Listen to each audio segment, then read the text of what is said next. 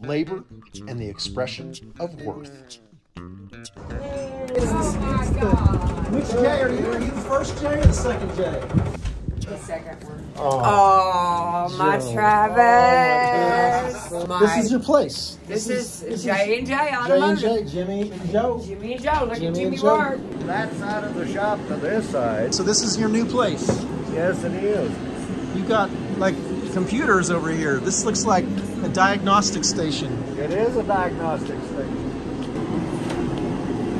Matter of Yes. fact, I'm fixing to have to do a BMW. And Jimmy. That's the first J. Jimmy and Joe, these two people are very important people in my life. And I was just telling Joe, I'm doing this project. It's called Labor in the Expression of Worth. Yeah. And your labor is aligning with the worth. Doing it honestly and trying to carry the principles that we learned in AA to this and the work. And then, of course, our relationship has been tested. I don't know if that's a good word. I think just Tested is a great word. I think we've had to grow, but I think if you, Jimmy's always saying, do the next right thing that's in front of you. His dream really is to open up his place and serve the people at what he does best. And so I'm just here to support him. Sometimes I'm not any help. We spent so much time together. I remember Joe always talks about the dignity of one's own walk. And Jimmy, just what Joe just said, just do the next right thing. Jimmy, I don't know how many times that comes to my mind. Just do the next right thing. This business is the next right thing for you, is that right? Yeah, it was the only move I had left. Oh, here I gotta stay in the game as long as I can. It's so valuable to know that I have a place I can take my car where I'm going to be treated fairly and honestly. Right. So when I know a mechanic, I'm just trying to document this beautiful thing that has come to pass, this thing of great worth, and also I know great responsibility. And you know, there's a long way to go, but you're at the beginning of this business, and I'm just celebrating it. Well, this has been the plan since 2000. When did I decide to go back to work on cars? 2011, I think. And it's taken lots of sacrifice and hard work. 2011, and that's how long it's taken this vision to come. Yeah, I didn't have any of, I didn't even have a set of sockets in 2011. So I put all this together in 10 years.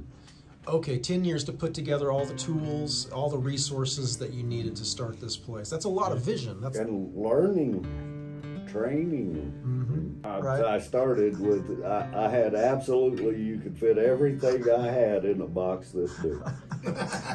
what is it that you said? You've had you've had a lot of experience with loss. Right. Yeah, I mean, I've heard these stories, and this is another story, though. Yes, this is the new story. The news story. This was what could happen if you get to stay sober. Okay, yeah. Drunk, homeless, and in jail. And this is some kind of different. Well, we're trying not to repeat that again. I love you guys. And I value your wisdom. You too. That's been great watching you bouncing around out there. Yeah, you've taken us on a wild ride. Oh, have you been following a little bit? Yes, Yeah. Okay. Yeah, it's getting a little wilder, or at least it feels. I've got the homeless part down, but I've been told to not. I'm not homeless. Well, like that you're there, not. That there is this home right here, and that I must know that in order to, if I am to ever have a home in this world, that I must know that first. And I think that's, those are the principles. That's one of the principles I think of knowing to thine own self be true. That's what I told my sponsees. They told me, I'm lonely. I try to explain to them that it's impossible to be alone on planet Earth. There's 5 billion people on the planet. You can't get away from them. You've been trying to get away from me for a long It's time. impossible to be alone. You're only lonely if you choose to be lonely. Can you impart that wisdom? Is there some way to teach that? Can you just? Is there a pill that we can take for that? Is there an easy and soft way to get this, to gain this wisdom? Oh yeah, just go hang out at a rock concert for a minute or two and realize that there's too many people here. I gotta go. That's how I feel at rock concerts. Okay, guys, thanks.